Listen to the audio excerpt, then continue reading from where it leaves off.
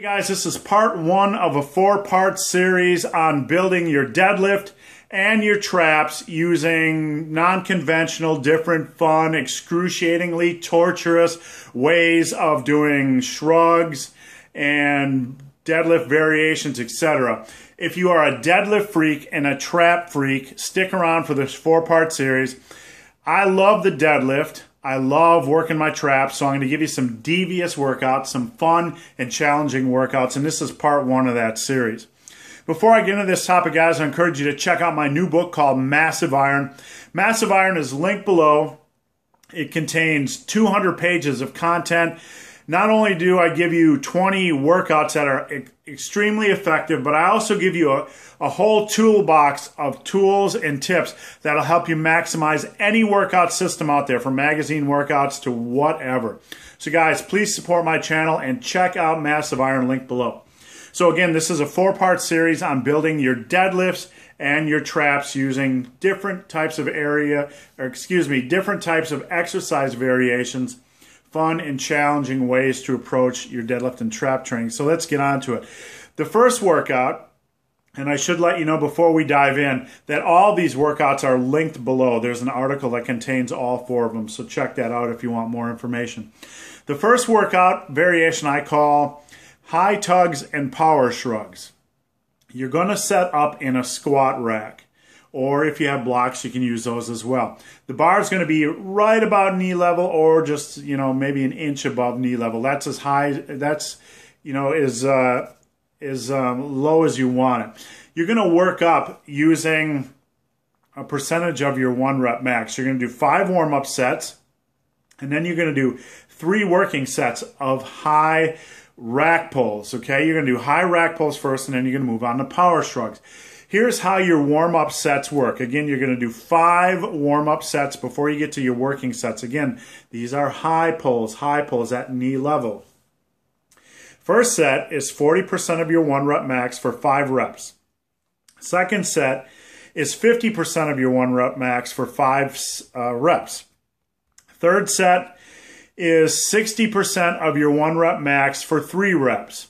Your fourth warm-up set is 70% of your deadlift 1 rep max for 1 rep, and your fifth warm-up set is 80% of your deadlift 1 rep max for 1 rep. So those are your 5 warm-up sets. Just to repeat, you're going to set the bar up at knee level, and you're going to be doing high rack pulls.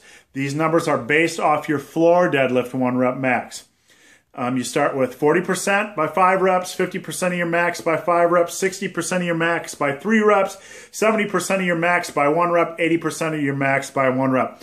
Then you move on to your working sets. 3 working sets of 3 to 5 reps using 90% of your deadlift 1 rep max. So again, your working sets are 3 sets of 3 to 5 reps using 90% of your floor deadlift 1 rep max. When you can do 5 reps for all 3 of these sets, you go into the gym and add 5 pounds the next time you perform high rack pulls. Now, following this, you're going to move on to power shrugs. Now, power shrugs are just not some mind-muscle connection shrug. They're explosive. You're going to grab onto the bar. You want to use straps because you're not testing your grip here. You're trying to build some serious trap mass. So strap up, grab the bar, and you're going to be power shrugging. You're going to be exploding that bar up with all you can. You're going to do 5 sets of power shrugs, okay? You're going to leave your working weight from your rack pulls on the bar as you move on to power shrugs. So your working weight is, you're going to start, let me just pull this up here, guys, because I got my information here on the computer. Sorry. Your first set, you're going to do as many power shrugs as possible using the working weight you use for high rack pulls, okay? First set, as many reps as possible using that working weight you use for high rack pulls. So you're going to rack pull, and you're going to power shrug for as many reps as you can. Okay, your second set on power shrugs, you're going to drop the weight for 10%, and you're going to perform as many reps as possible again. You're going to repeat this pattern for your third set of power shrugs. Drop the weight another 10% for max reps. Fourth set, drop the weight another 10%.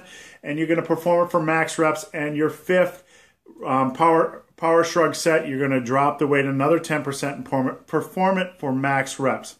So let me repeat the power shrug protocol. You're going to do 5 sets.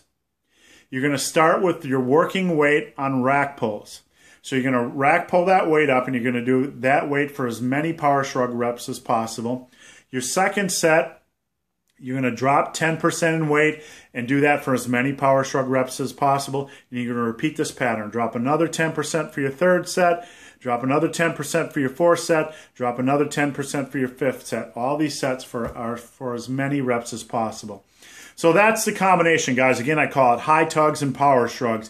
It's linked below. You can read the full write-up. You start with high rack pulls, and you finish off with a whole heaping, helping, big body, trap, blowing, blasting, all that kind of crazy alliteration. You finish off by destroying your traps. This is an excellent workout variation. It'll build not only your traps, it'll help you build a bigger deadlift, help you build more lockout strength, and it'll help you build that upper back as well. You'll get accustomed to pulling that heavy-ass weight off the ground and holding that heavy-ass weight in your hands, which I am a firm believer of. So guys, I hope this video has been of some help. Please check out my new book called Massive Iron. Again, Massive Iron is linked below. Massive Iron is not just your average muscle building book. It is a book that helps you maximize every set, helps you maximize every workout, and helps you maximize your progress. No fluff. I guarantee this book will help you out. So guys, as always, thanks for watching. Have a great day.